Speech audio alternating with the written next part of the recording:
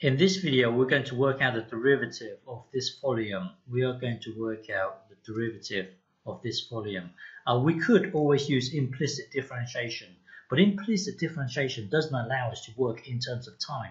So for example, the particle is moving along like this, it jumps all the way up here, and then it moves like this.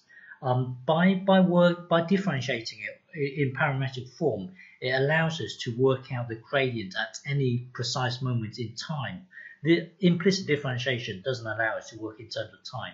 So we've seen the parametric equations for this folium.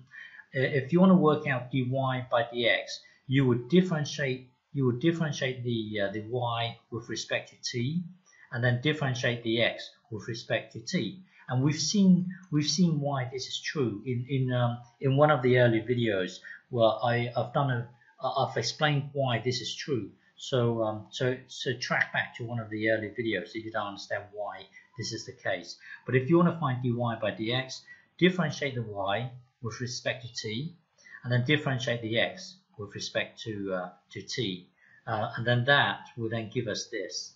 So if you want to find dy by dx, differentiate dy with respect to t, so differentiate y with respect to t, so that will then give you this whole thing here. So use the quotient rule. So square this, that will be squared, the v stays the same, and then times the derivative. Well, use the quotient rule, and then that would then lead you to this. And then use the quotient rule for this, that will then give you this thing here. Because if you look at this, square the denominator, so you've got your denominator squared and so on. So use the quotient rule.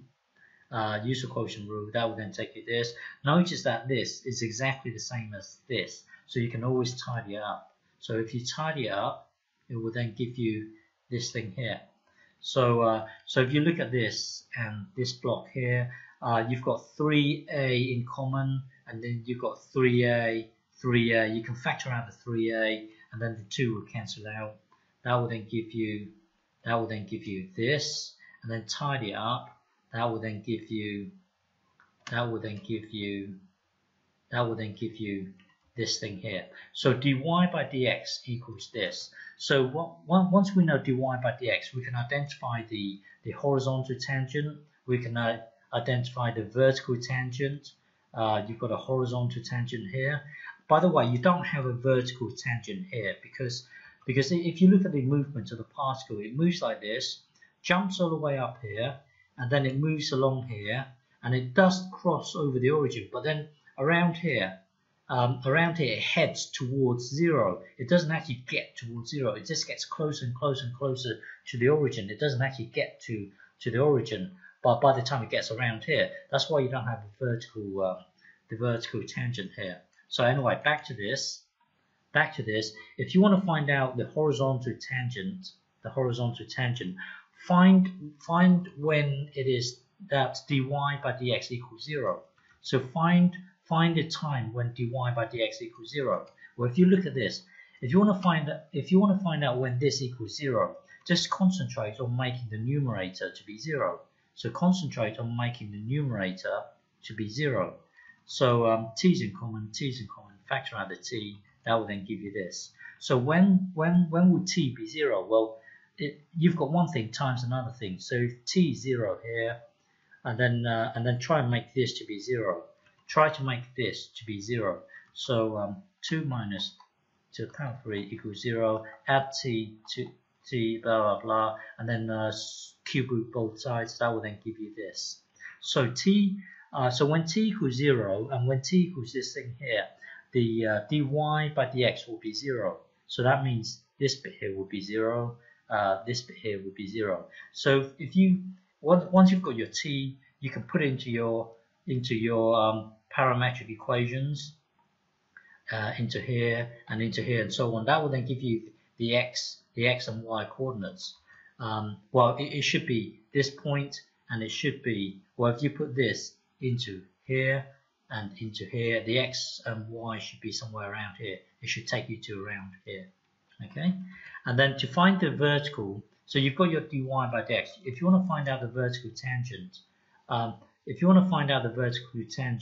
well, if you look at this, if you have a function like this, the derivative here, dy by dx here will be 0. But if you have a function looking like this, dy by dx actually breaks down. When it's vertical, dy by dx breaks down. Because if you think about the gradient, it's always the height divided by the cross. Well, here the height, if it's horizontal, the height will be 0. The cross will be a big number. So this will be 0. But then if you look at this, when it's vertical, the height will be, I don't know, let's say 99, and then the vertical will be 0. So you're dividing, in a way, you're dividing by 0. I'm not explaining this very well, but the point here is that dy by dx here equals 0. Dy by dx here breaks down when it's like this. This is okay. This is bad when it's like this. So dy by dx here breaks down. So if you look at this here, dy by dx here breaks down. So if you want to find out the vertical tangent, find out when dy by dx breaks down. It breaks down when the denominator equals 0. It breaks. So concentrate on making the denominator to be 0. If you want to find out the vertical tangent, find out when the denominator will be 0. So set this denominator to be 0, and then t will be this thing here. So if you put this into here and into here, it will give you your x and y location, which should be somewhere around here. Okay.